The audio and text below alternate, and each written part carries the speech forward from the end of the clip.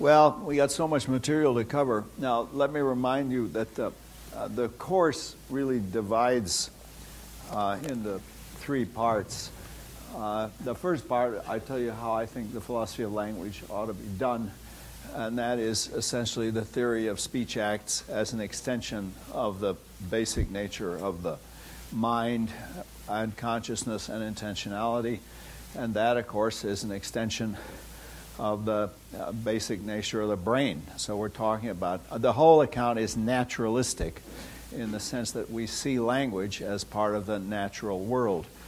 Now I have to emphasize that my use of the word naturalism differs from the standard in contemporary philosophy, but I'm unwilling to give up on it. Mostly when people talk about naturalizing consciousness and intentionality, they mean denying their existence. Naturalism is short for materialism of a very crude kind. And I'm rejecting that. I'm saying no, mind, language, society, consciousness, they're all parts of nature. They're as much a part of nature as photosynthesis or digestion. And what we have to show is how, first to show how consciousness and intentionality are natural products of brain processes at the same time as they are features of the brain. And if this was a course on the philosophy of mind, I'd spend a lot of time showing just that. And by the way, the neurobiological profession is now agreeing with me. When I first got into this, they thought, well, you know, it's not really a scientific question. Scientists can't talk about consciousness. Leave that to philosophers, mystics, and theologians and other people who are muddled and confused. But I think that's changing. I think people now recognize that consciousness and intentionality are natural biological phenomenon. Once you give me that, then it's not all that hard to see that language is an extension of pre-linguistic forms of consciousness and intentionality. Now, we don't know how language evolved. And we may never know because there's no fossil evidence. We don't have fossils where you can see, here's language. People often talk as if we did, but we don't really. So we don't know in fact how language evolved, but we know it did evolve. We know that there was a time when a whole lot of beasts, let's call them hominids, because that's what they're called, they were running around on the surface of the earth, mostly in Africa, and they didn't talk. And now everybody's talking. There is no tribe in the world that doesn't have a language of some kind. And what happened in between? How did they go from being non-talkers to being talkers? Well, we don't know the answer to that, but we know that certain things had to happen because they did happen. We know that pre-linguistic forms of consciousness and intentionality in the form of perception, intentional action, beliefs, and desires, that those found linguistic modes of expression in the performance of the speech act, and we're often running with the theory of speech acts and the development of syntax.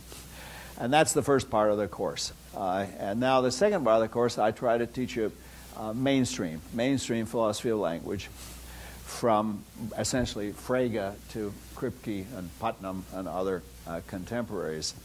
And I think it is a terrific achievement. I think philosophy of language is probably the greatest achievement of analytic philosophy, along with Rawls's reinvention of the subject of political philosophy and therefore ethics.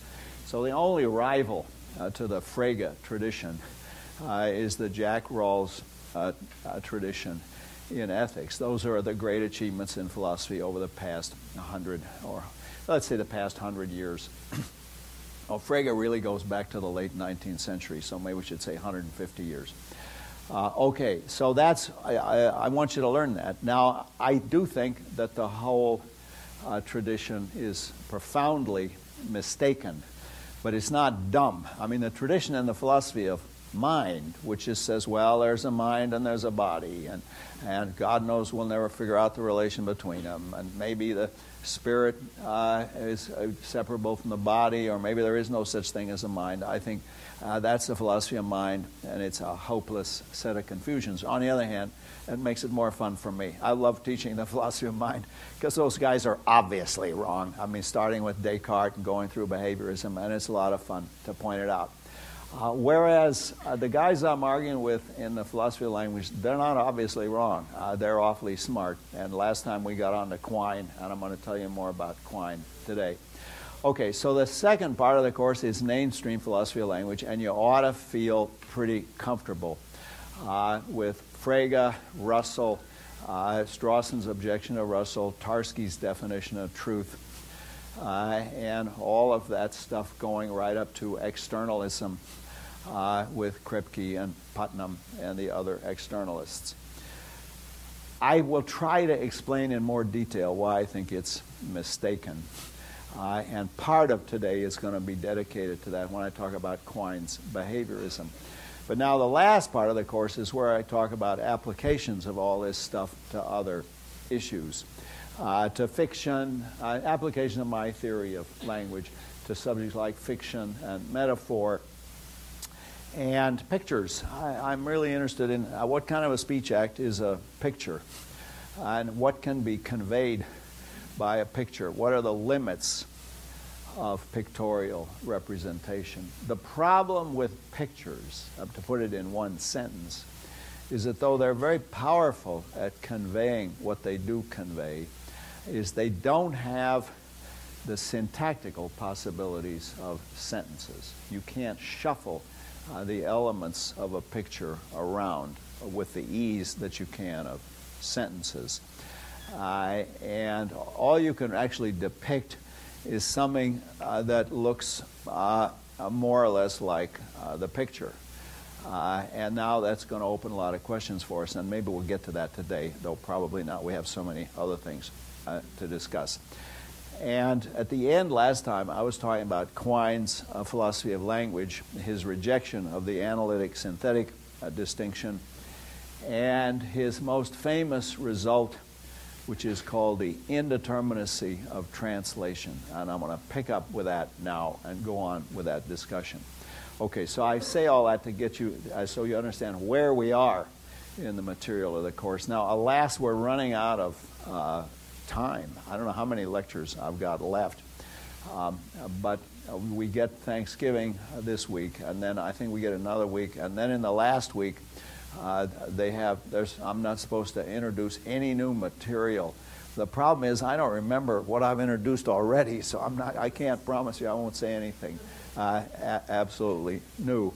But in any case, basically what there is of this week and next week is really the main part for introducing new material.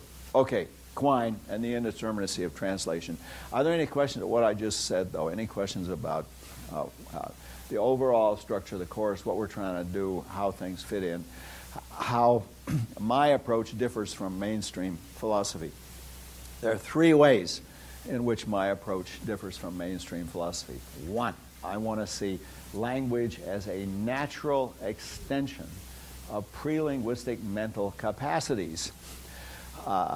And I tried to do that in that article, What is Language? And that is an approach that's different from the mainstream approach. Mainstream approach doesn't see language as essentially an extension of pre-linguistic forms of intentionality. On the contrary, philosophers like Davidson say there's no such thing as pre-linguistic intentionality.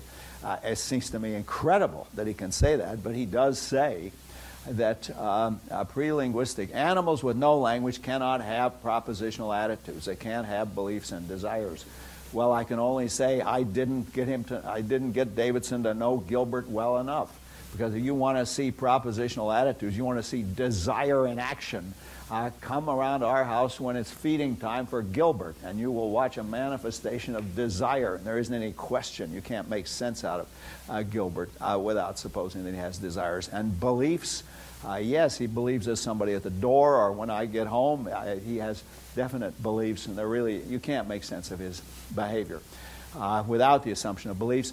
And it isn't just his behavior, but you know that he's got a brain structure relevantly like mine. You don't have to have a fancy theory of canine neuroanatomy to know that he's got a brain, and those are his eyes, and these are his ears, and this is his skin, and that these stand in causal relations to his consciousness and intentionality in ways that are relevantly similar to the way my brain and your brain stands to our consciousness and intentionality. Okay, so you got to start with the fact that beasts like us have consciousness and intentionality. Language is developed from them. And now that's the first way in which my approach to language differs from the mainstream. Now, the second approach related to that is I reject any kind of behaviorism, any view that says, well, really, all there is to language is dispositions to verbal behavior. We are, as Quine says, stimulated by nerve hits.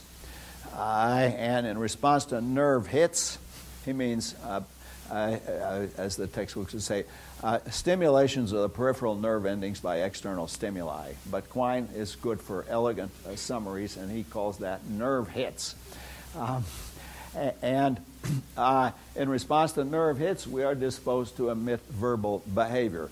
Somebody says to you, "Is that a pen?"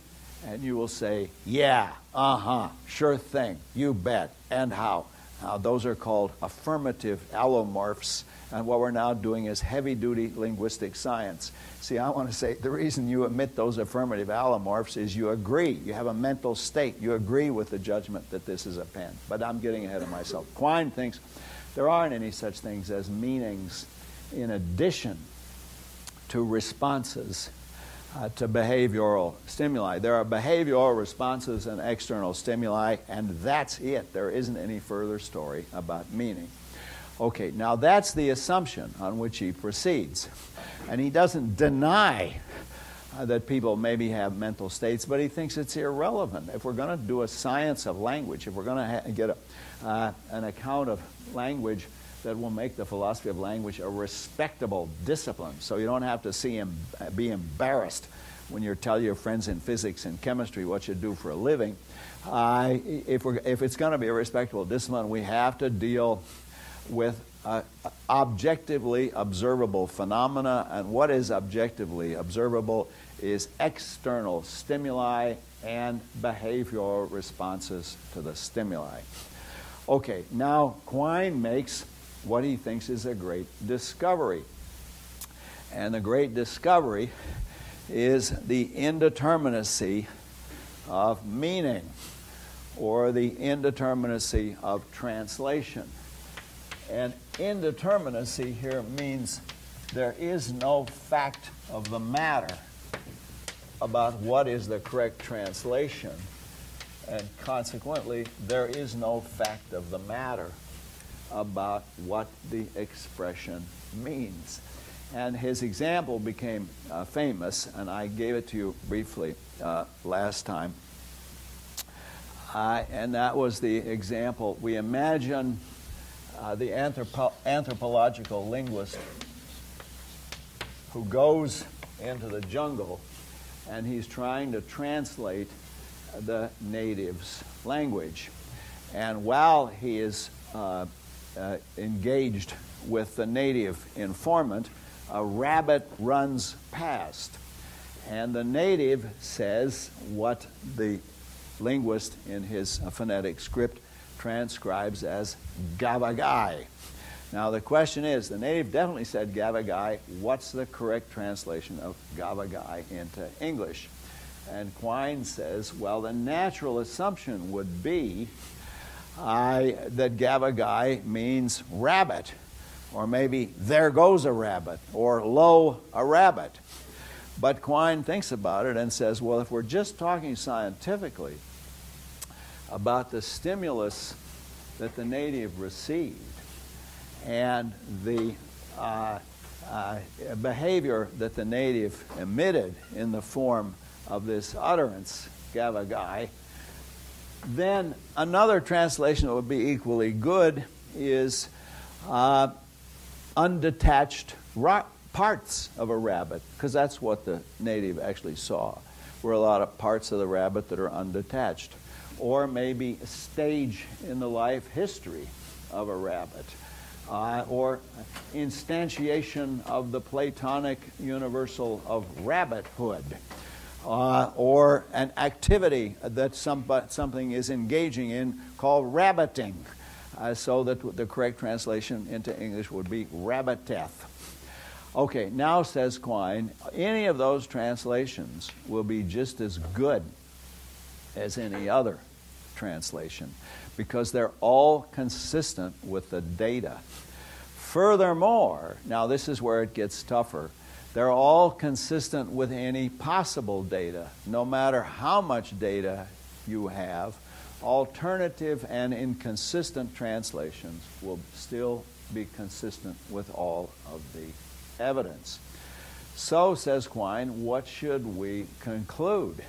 Since alternative and inconsistent translations can be made consistent with all possible evidence, then, says Quine, it follows, there's really no scientific fact of the matter about meaning.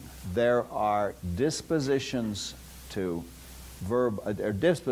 stimuli in the form of verbal responses, but there's no fact of the matter about which is the correct translation. What is the actual meaning in the mind of the agent when he uttered the expression? And this is supposed to be give us an extremely powerful skeptical result in the philosophy of language.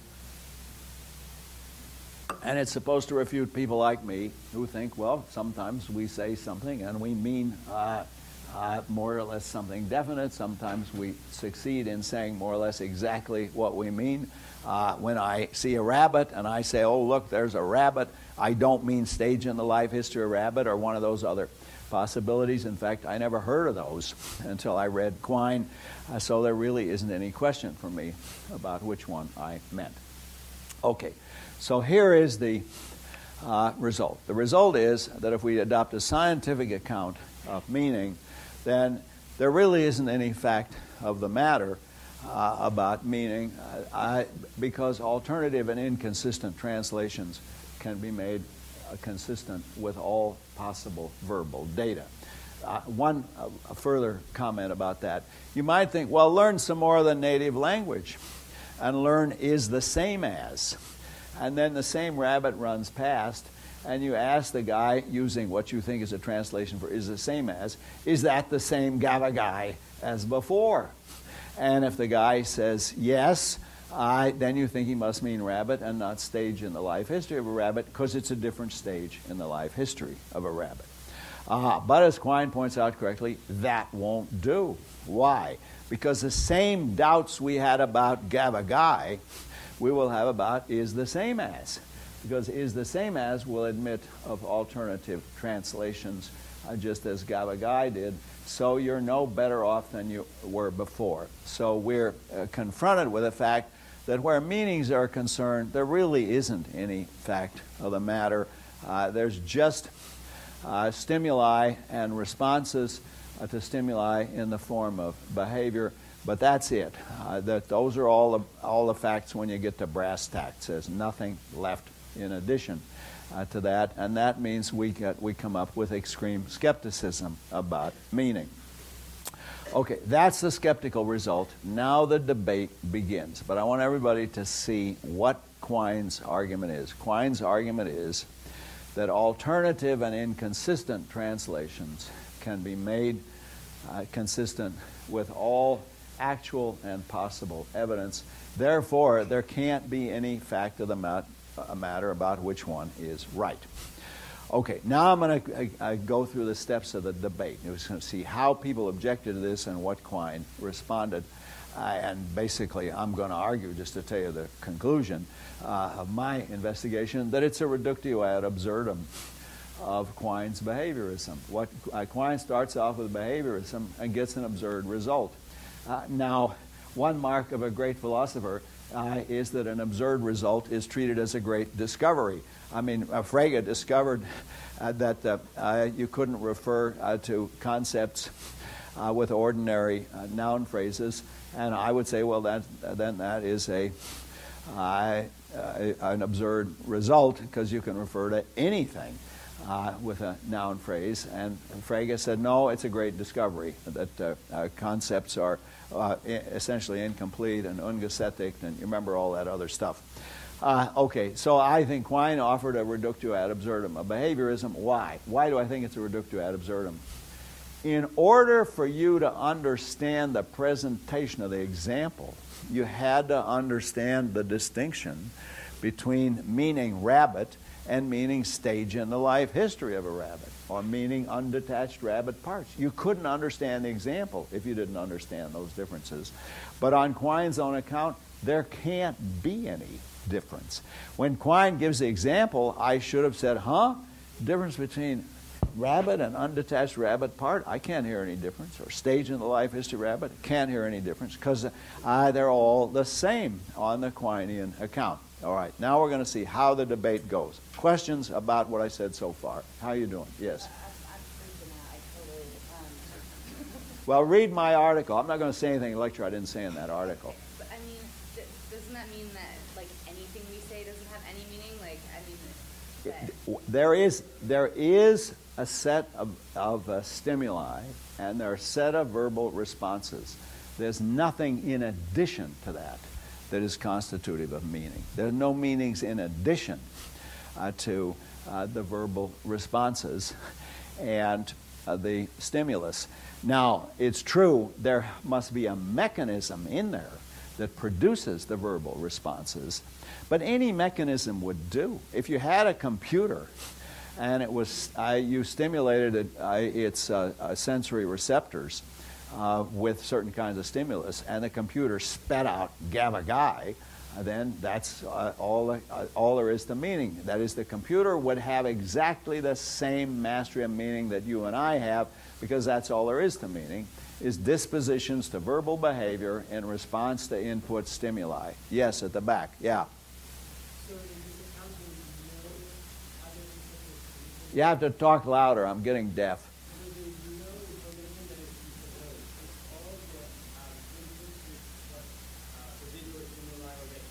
Yeah.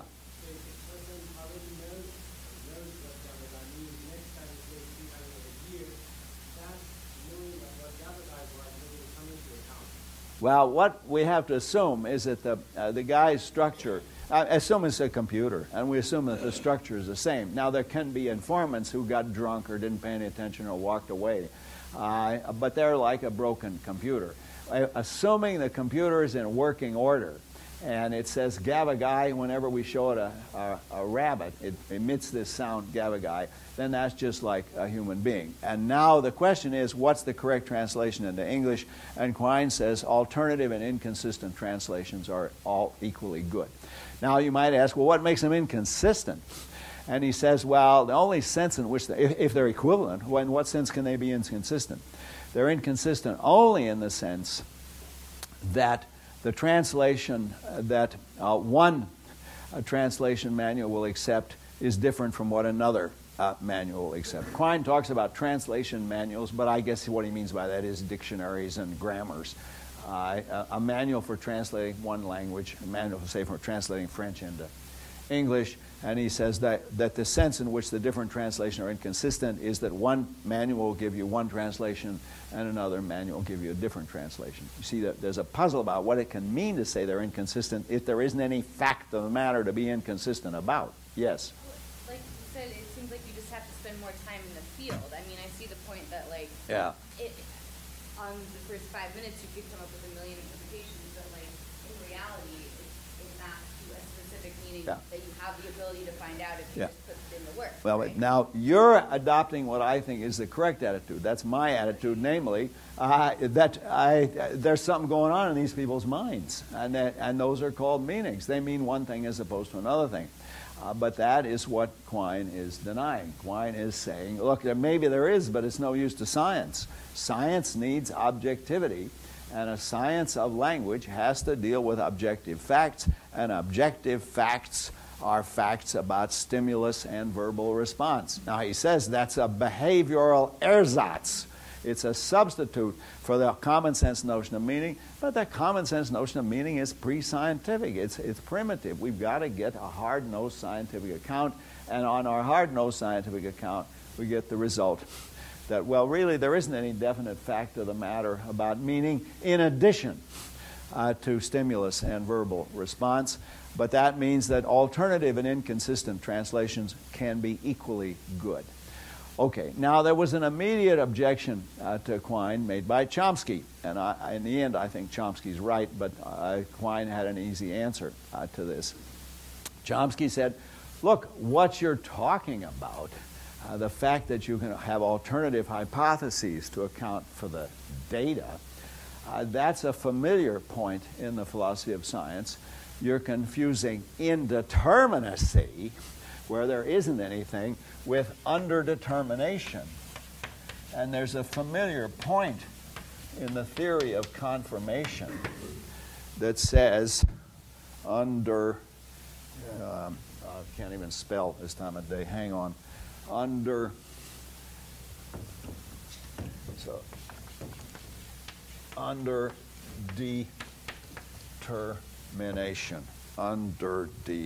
Okay, got it all. There is a familiar point in the philosophy of science that says any hypothesis can be made consistent with any amount of evidence, provided you are prepared to make adjustments in alternative hypotheses, in the collateral hypothesis. So any amount of evidence that you have can be described using one hypothesis and then using a different hypothesis. It's just you have to make further adjustments down the line. So, for example, I have a hypothesis that I have 10 fingers, and I have a certain amount of evidence for that. But, of course, I could also say, yeah, but I may be hallucinating, or maybe I miscounted, or maybe there's a finger there that's so small I couldn't see it. So there's an alternative there are an alternative number of hypotheses that can be made consistent with any evidence, but that doesn't show there's no fact of the matter about how many fingers I have. Of course there's a fact of the matter, but the fact is that you can have alternative ways of describing evidence about that fact of the matter. So this is a familiar point in the philosophy of science.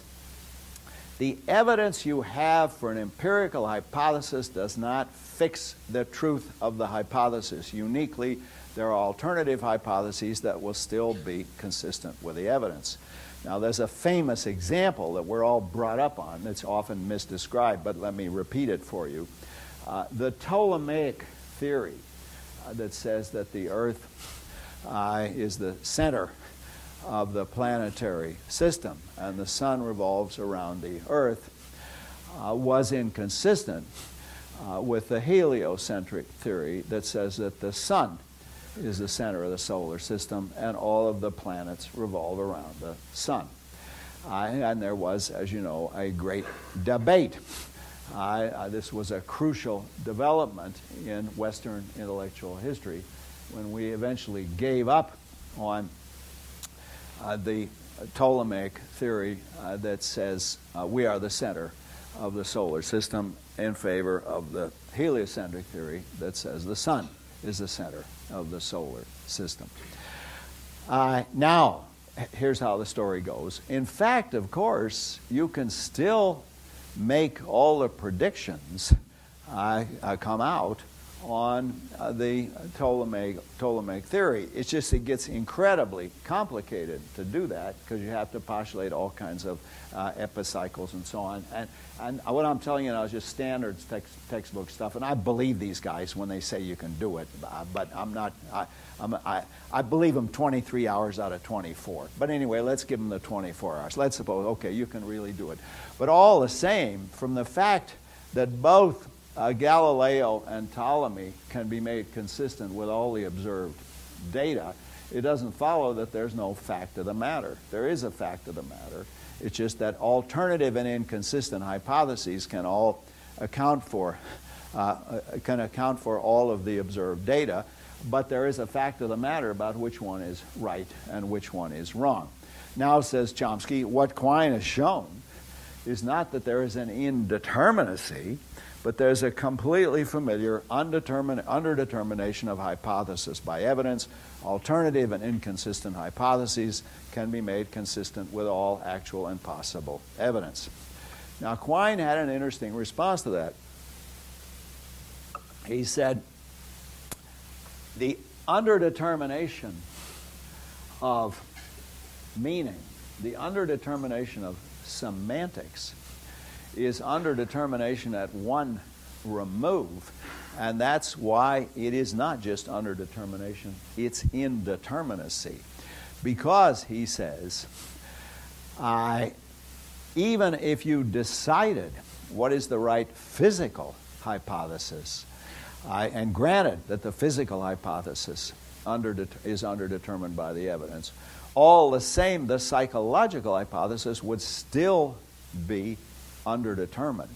But that is to say that there isn't any fact of the matter about the right psychological hypothesis. So Quine says, I agree about physics. Physics is underdetermined, but it doesn't follow from that that there's no fact of the matter about physics. But when you're talking about meaning, you're talking about an underdetermination that goes beyond the underdetermination of physics, and that's why it's not just underdetermination, but it's indeterminacy. There is no fact of the matter. Now, that always puzzled me, that debate, and Chomsky responded, I think correctly, what's the difference? If you fix the physics, yeah, okay, the psychology is underdetermined, but fix the psychology, and the physics is underdetermined. If you assume a fixed physical account of the distribution and behavior of the particles, then you still haven't settled the issue about psychology. And if you fix the psychology, you say, no, the native meant rabbit, didn't mean any of that other stuff, then it's true that you still have left open the underdetermination of the physics. You still haven't described the distribution of the physical particles. That was Chomsky's answer, and for a long time I thought that's the right answer. Who the hell cares if it's an underdetermination of physics or an underdetermination of psychology? Is still underdetermination and not indeterminacy. Now, but Quine didn't accept that, and it now seems to me that misses the point. Quine was assuming there isn't any such thing as the psychology. There's just the physics. And Quine says, look, when I say that it's indeterminate, what I'm saying is, if you knew all the distribution of the physical particles in the whole universe, you had a complete account of all the molecules in the whole universe, there would still be alternative and inconsistent translations of the native. You could still say either the native meant rabbit or the native meant a stage in the life history of the rabbit.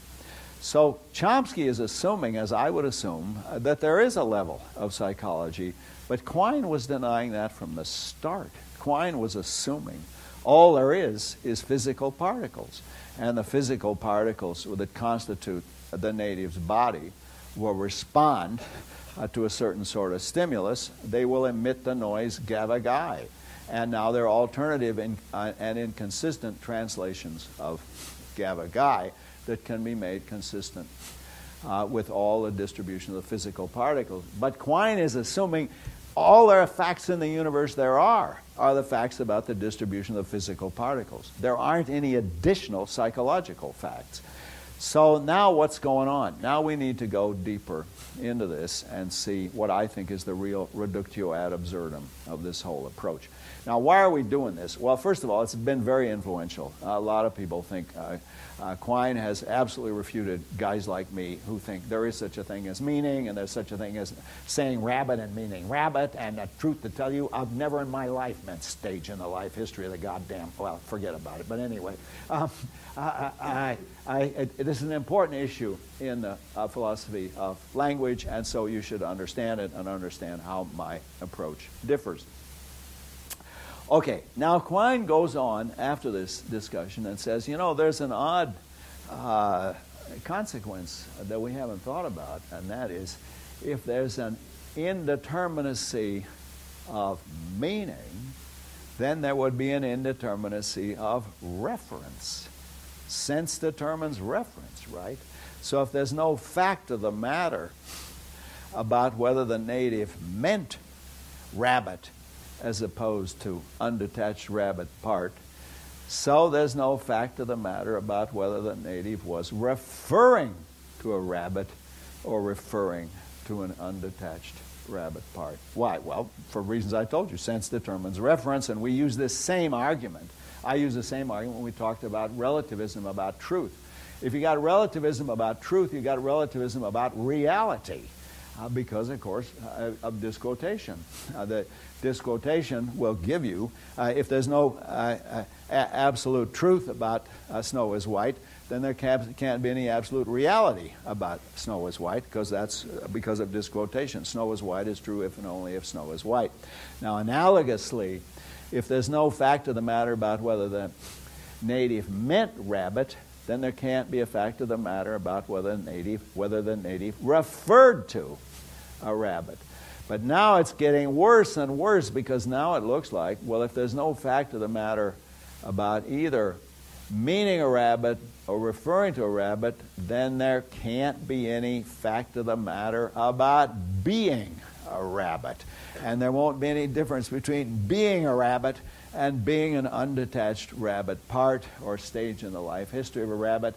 And that, says Quine, is absurd. Quine correctly sees that his account leads to absurd consequences. But what he's going to do is rescue it, and I think the rescue fails. Now, there are three slogans. One is the indeterminacy of meaning. Translation here is just short for meaning. But the second is what he calls the inscrutability of reference, because the underdetermination of translation leads to the fact that reference is now inscrutable. It's undecidable, because there can't be any difference between referring to a rabbit and referring to a stage in the life history of a rabbit. But that's going to lead to weird consequences about ontology. Will we have an underdetermination of an indeterminacy of ontology? Will there be a difference between being a rabbit and being a stage in the life history of a rabbit? And Quine comes to the rescue with the doctrine of relativity, the relativity of ontology. And here's how the argument goes. Quine says it's true that reference will inherit the indeterminacy of meaning, because, for the reasons I just told you, if there's no difference between between meaning rabbit and meaning stage in the life history of a rabbit, then there can't be any difference between referring to a rabbit and referring to a stage in the life history of a rabbit. But now we're in trouble, because what then is the difference between being a rabbit and being a stage in the life history? And Quine says we've got to get out of this absurdity, but we do it by recognizing that reference and existence are all relative to the selection of a translation scheme. We have to decide on what we're going to regard as the translation scheme, and then that will give us a way of treating reference as determinate and ontology as fixed, but only relative to the translation scheme. And what should we do? Quine says, well, let us just acquiesce in our mother tongue. Quine has these elegant expressions that give you the impression that he's saying something clear, but it isn't clear, for reasons I'm going to tell you in a minute. Quine says we just acquiesce in our mother tongue and just happily guess on in English. And we'll say in English, well, the guy meant rabbit. And that's why he was talking about rabbits, and that's why rabbits exist, but only relative to the selection of a scheme, only relative to the selection of a scheme. So we get a really spectacular result out of the indeterminacy argument. Existence is relative to the selection of the translation scheme. It's relative to the existence of the translation manual. Now, I think all of that does not solve the reductio ad absurdum. See, here's the structure of the argument. Quine gave us an argument that I think is a reductio ad absurdum of behaviorism. If the argument were right, we shouldn't have been able to understand it. If there really is no difference between meaning rabbit and meaning stage in the life history of a rabbit, we couldn't have understood the Gavagai example in the first place. Quine sees that this is going to be a problem because he sees that it's a problem about not just meaning, but about reference and ontology. Now, Chomsky comes in and says, well, there's no difference in physics and psychology, but Quine, in effect, is denying the existence of the psychology. He's saying there's just the physics. But if you adopt just the physics, then you get the inscrutability of reference, that there isn't any difference between referring to a rabbit and referring to a stage in the life history of a rabbit, and there won't be any difference between being a rabbit and being a stage in the life history of a rabbit. But Quine is going to rescue us by identifying relativity. And the relativity of meaning and existence and reference is going to be just like the relativity of space and time. It doesn't deny that we've got that there can be things we're actually talking about when we talk about how fast was the car going.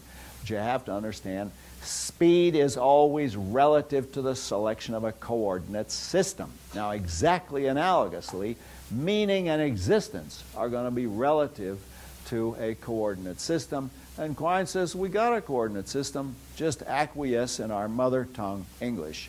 Now, I think none of that works for reasons I'm now going to explain. But first, Mike is going to ask a question. Yeah. No, I just don't get the relationship between the inscrutability of reference and the relativity of ontology. Yeah. And it seems like from the fact that it's indeterminate whether I'm referring to apples or oranges, it doesn't follow that there's no difference between apples and oranges. Yeah.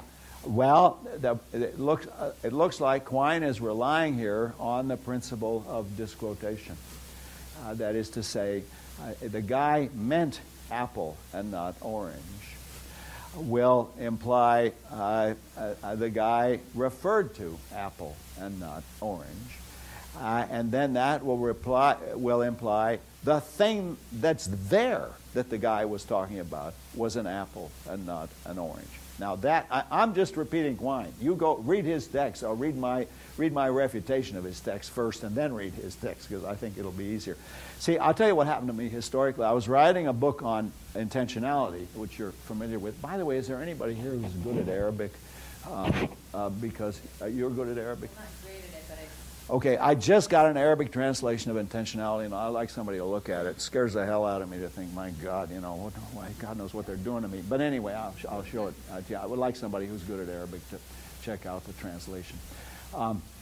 Anyway, I was writing a book on intentionality in which I adopt a kind of naive view. Yeah, we all have beliefs and desires, and we mean rabbit when we say rabbit. At least I mean rabbit when I say rabbit.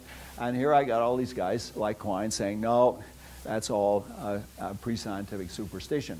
Now, another attacker was Kripke, who picks up on Wittgenstein and says, well, really, there aren't any facts about meaning. It's all just a leap in the dark.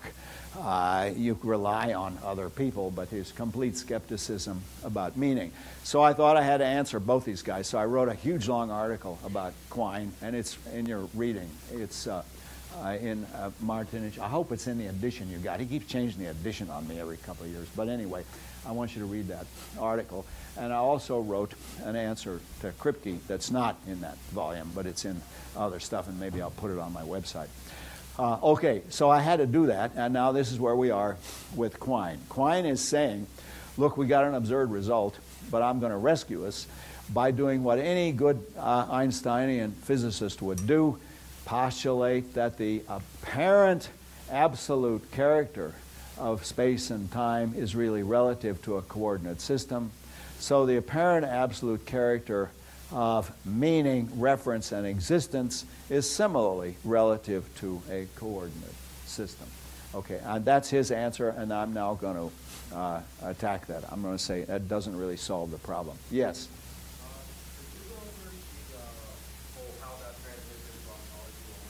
Yeah, here's how it goes. Yeah. Okay. Remember this quotation. Snow is white is true if and only if snow is white. Now, analogous, you could say, the guy meant snow if and only if he referred to snow. And you could say, well, the guy referred to snow if and only if snow exists to be referred to. Snow exists as the object that he is referring to. Now, Quine is saying similarly, if there's no fact of the matter about meaning rabbit, then there's no fact of the matter about referring to a rabbit. But if there's no fact of the matter about referring to a rabbit, then it looks like there's no fact of the matter about being a rabbit on the other end of the referential expression. Now, this is I think this is a mistake that's very common in our intellectual history. A standard misunderstanding of the argument between Galileo and the church authorities is to say, well, really, there isn't any fact of the matter about the solar system. It's just simpler to say that we revolve around the sun rather than saying the sun revolves around us. I don't know if you were brought up on that when you took your freshman physics course. I was. It's a hopeless confusion, but that's the story they gave us. Is, well, really, science doesn't tell us the truth. It just gives us a simpler device for making predictions, and the device given to you by Copernicus and Galileo is simpler than the device given by Ptolemy. But you mustn't think that one is true or the other one's false. That's wrong, and I'm now going to show why that's wrong in this particular case, in the case of meaning.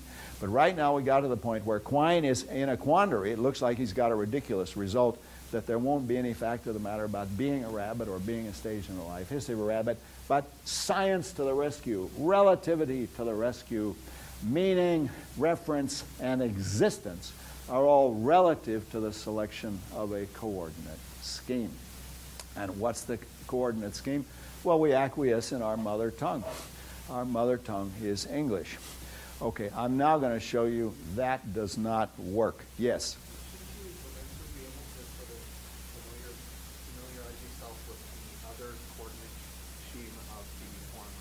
Yes, but now, says Quine, it's just more convenient to use the mother tongue and to make the translations that seem most natural, given our mother tongue. So the most natural translation of rabbit would be, of Gavagai would be rabbit, and so on with other things. A guy once wrote to Quine, who was an actual translator, saying how helpful Quine's thesis of indeterminacy had been when he goes out to deal with the natives.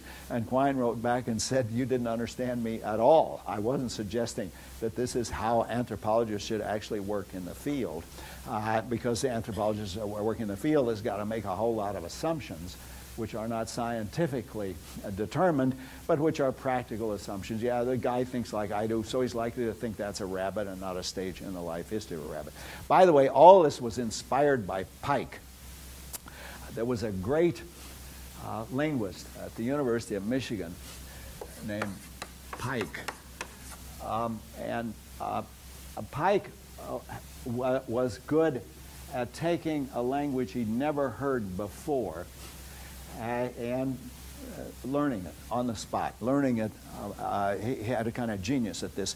And he would do these public demonstrations. He came to Berkeley, and he'd stand in front of an audience like this, and they'd get some guy to come in who Pike had never seen before, and the guy spoke some obscure Amazonian or African or Central Australian language, and Pike would then learn that language on the spot. Pike would he'd hold up a stick, and the guy would say something, and then Pike would write it on the blackboard, and then Pike would do what Quine called radical translation.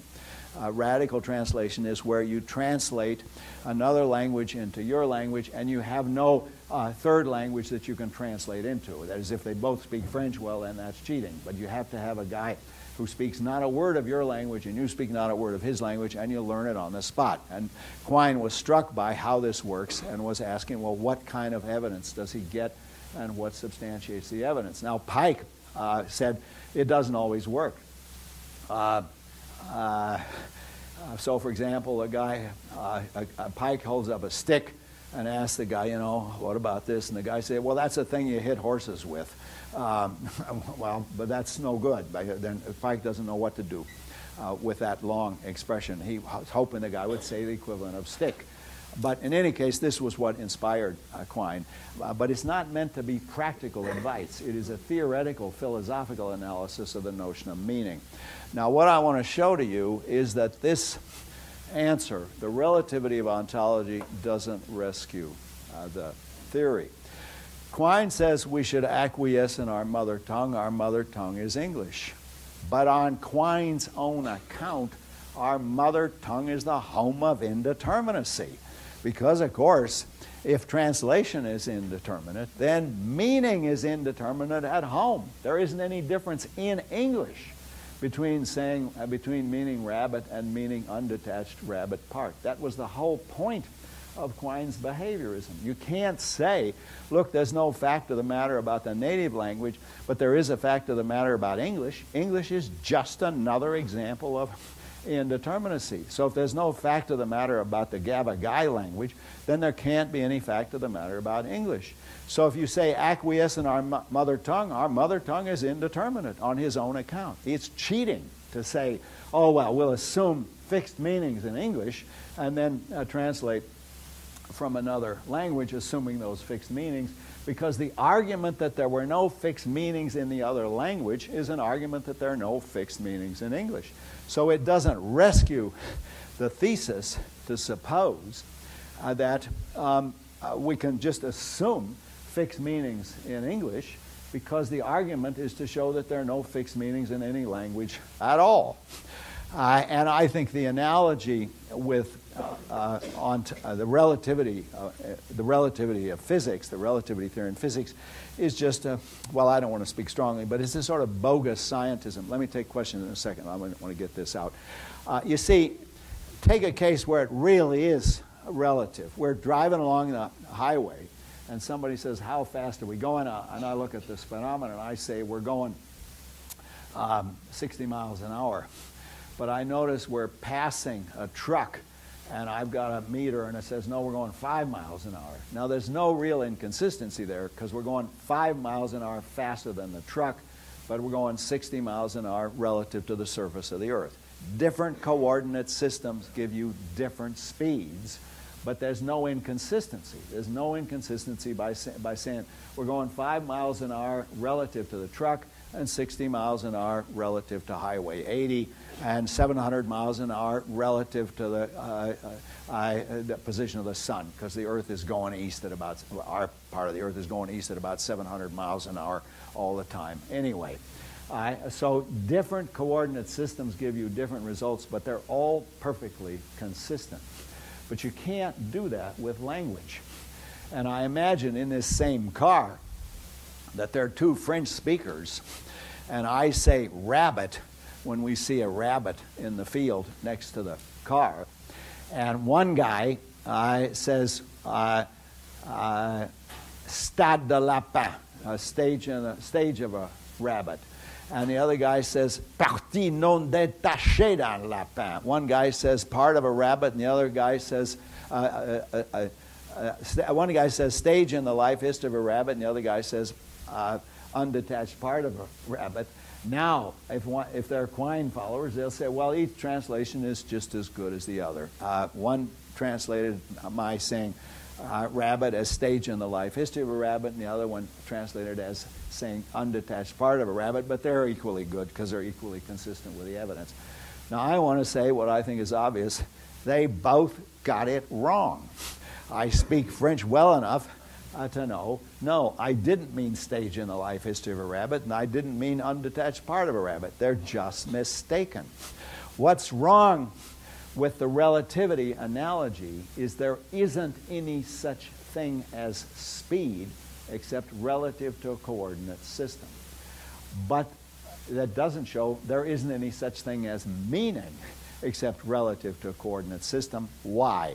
Because the coordinate system has to identify previously existing meanings. That is to say, that I meant rabbit, or that I meant stage in the life history of a rabbit, exists prior to whether or not we're translating that from one language to another. Now, Quine thinks, well, no, this is the old myth of the museum, the idea that there are these mysterious entities called meanings. That's not the point. Take any theory of meaning you like. The point is that the meanings that you identify will exist independently of this or that coordinate system, as is shown by the fact that the same meaning can be expressed in either French or English. The correct French translation is lapin, and not partie non détachée d'un lapin or stade de lapin. Those are just bad translations. And the reason they're bad translations is that there is a fact of the matter that I actually meant rabbit and not stage in the life history of a rabbit. So Quine's attempt to appeal to the relativity of ontology in order to rescue the absurd results of these other views does not seem to me to succeed. Now, what happens in the subject is that people get kind of dizzy at this stage of the argument. And if you're not dizzy, you're probably falling asleep. Because I think it does make you kind of dizzy, the abstract character of it. But I think really the hidden agenda in Quine is the idea that really you can't assume the notion of meaning to have any explanatory value. We just have to be behaviorists and assume that all we have to go on are nerve hits, that's the stimulus, and external behavior. And what I'm arguing, in effect, is if you do that, you get an absurd result. You get an absurd result that there's no fact of, not just that there's no fact of the matter about what the agent meant, but there's no fact of the matter about what he was referring to, and no fact of the matter about what exists. And all of those, I believe, are mistaken. Okay, I spell that out in more detail in that article that's assigned in the Martinish volume. It's called Empiricism, Indeterminacy in the First Person. I'm sorry it has such a boring title, but anyway, there it is. So let's take a question about that. I saw some other hands up. Yeah.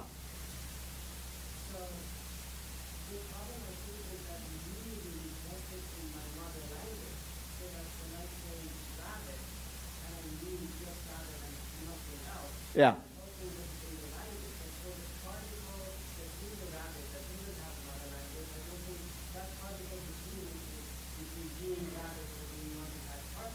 Yeah.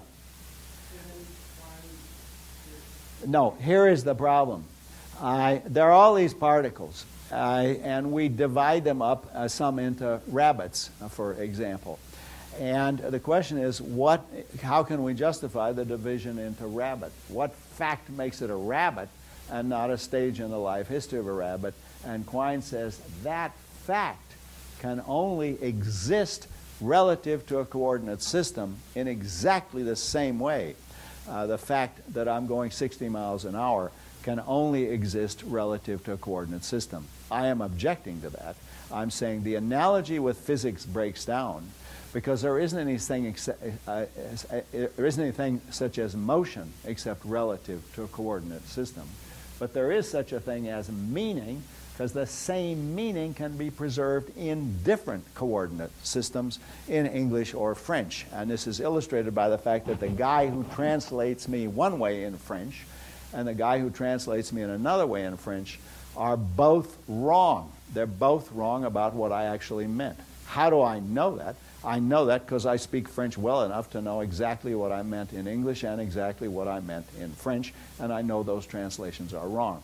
Now, why can't Quine say that? He can't say that because I'm supposing that there is such a thing as meaning in addition to dispositions to respond verbally to stimuli.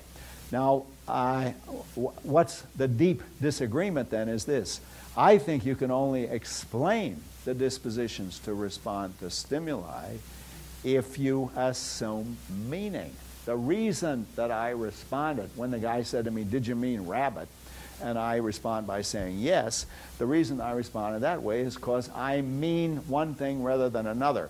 In other words, meanings have to explain the behavior. You can't use the behavior to explain the meaning. The behavior is explicable only on the assumption that the agent meant certain things and not others. Okay, well, I'm going to leave Quine now. I mean, maybe we can come back to it next time. Yeah.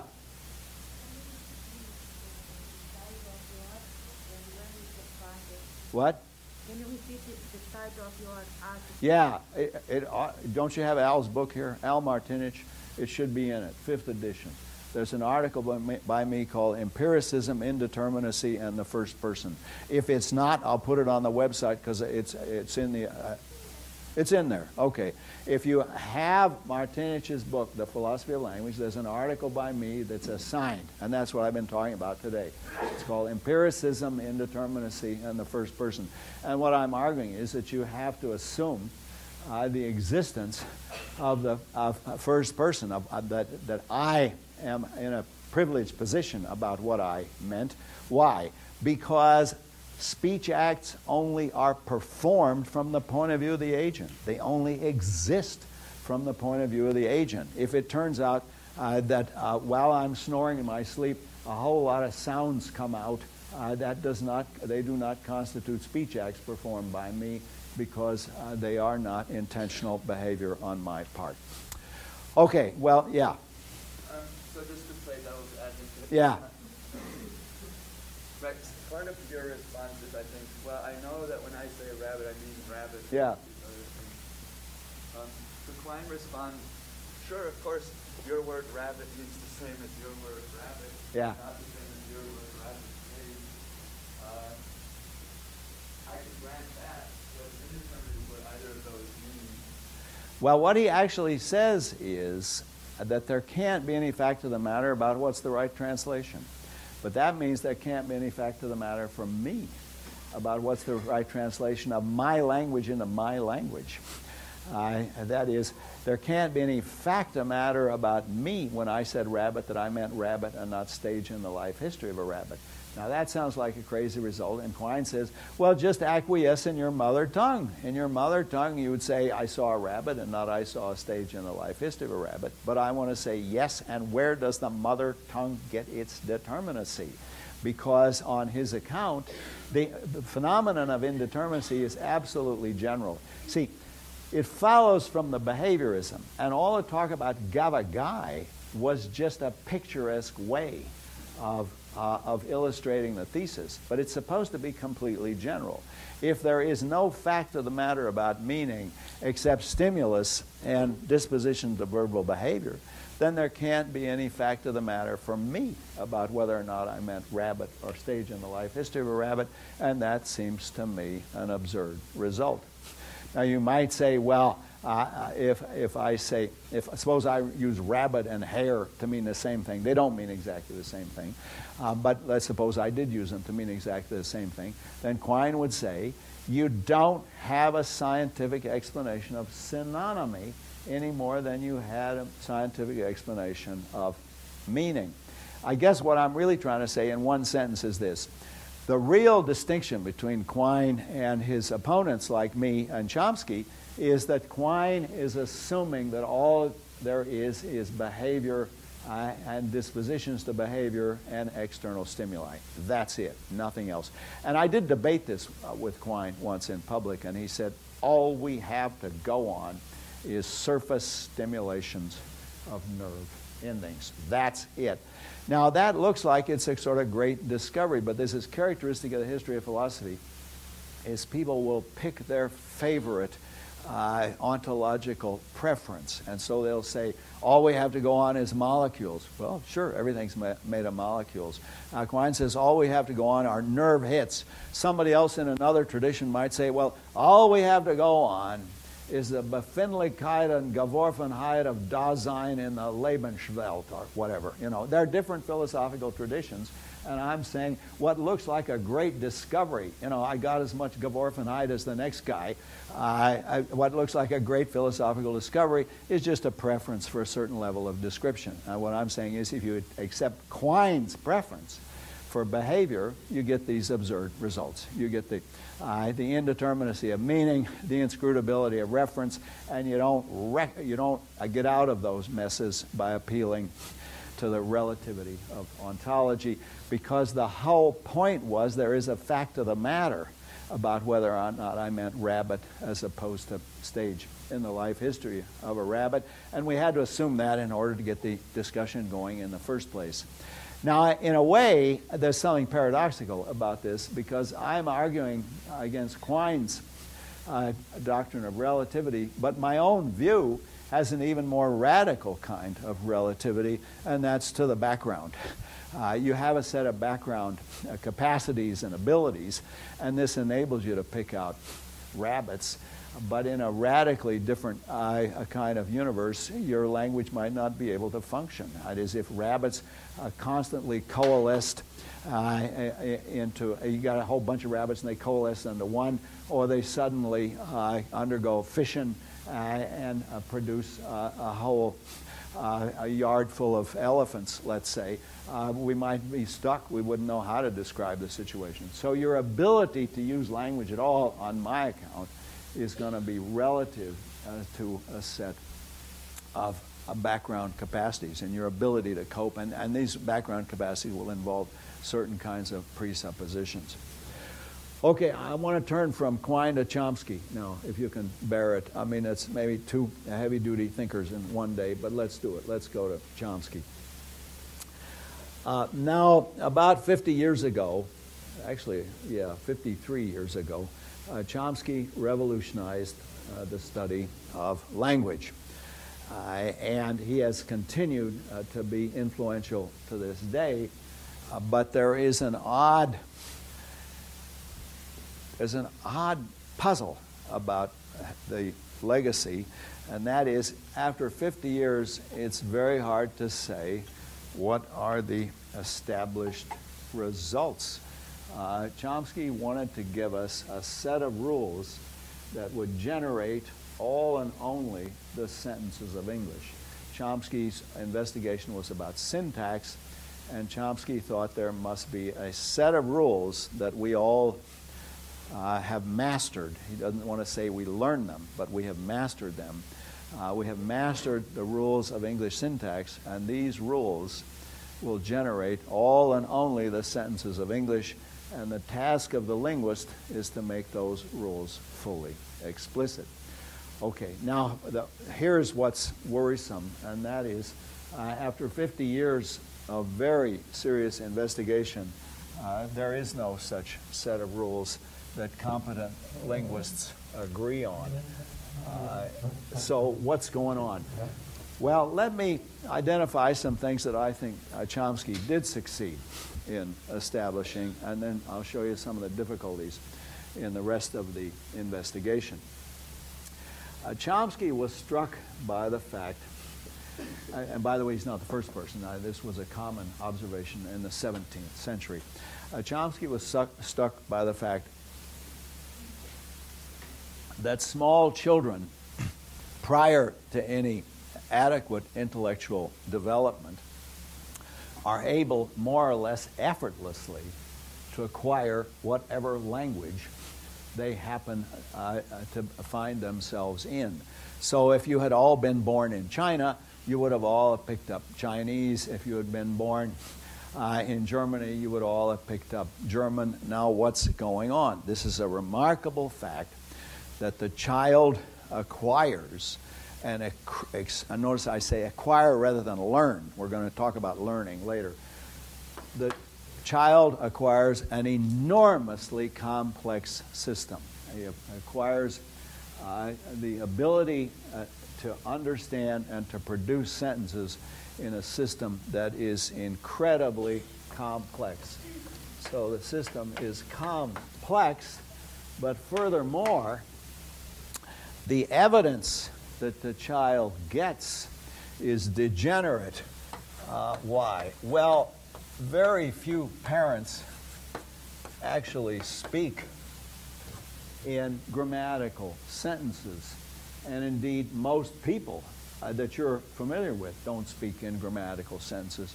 They'll start a sentence and then, oh, well, they'll think, oh, yeah, you know, I mean, yeah, well, like, and if you listen to people, it's embarrassing to listen to these great sports heroes that I admire on the television after they won the World Series, because it turns out most of them are unable to speak grammatical English. Their favorite expression is, you know.